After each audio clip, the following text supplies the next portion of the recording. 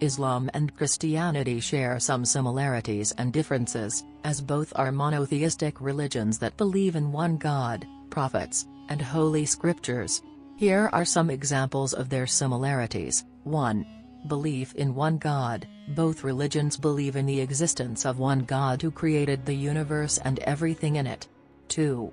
Prophets. Both religions have a shared belief in some of the same prophets such as Abraham, Moses, and Jesus, although the role and status of these prophets may differ in each religion. 3. Holy Scriptures. Both Islam and Christianity have holy scriptures that guide their beliefs and practices.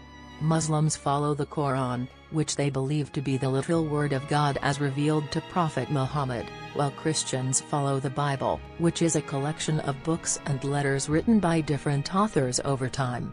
4. Worship and prayer. Both religions emphasize the importance of prayer and worship as a way to connect with God. 5. Charity. Both religions encourage their followers to be charitable and to help those in need. However, there are also significant differences between the two religions, including their beliefs about the nature of God, the role of Jesus, the concept of salvation, and the practices of prayer and worship.